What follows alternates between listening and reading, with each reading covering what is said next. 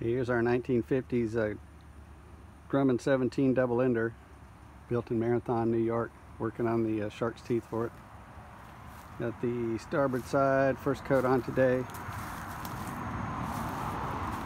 Port side got the second coat. We're using Kirby's Maynard Bray off-white, which is a little art brush, a little cheapy art brush out of the you can buy at the grocery store.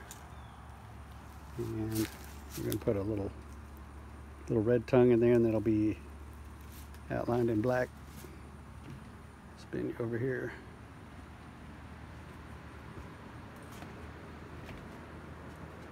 So when it's done, it should be something like this P-40 Warhawk flown by the American Volunteer Group over in China, the Flying Tigers. So let's see what we got going on here.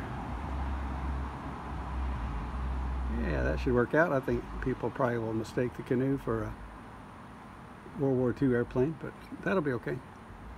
Having fun with it.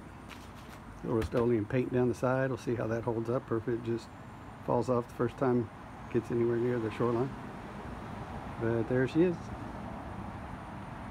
Our 17-foot Grumman named Scout.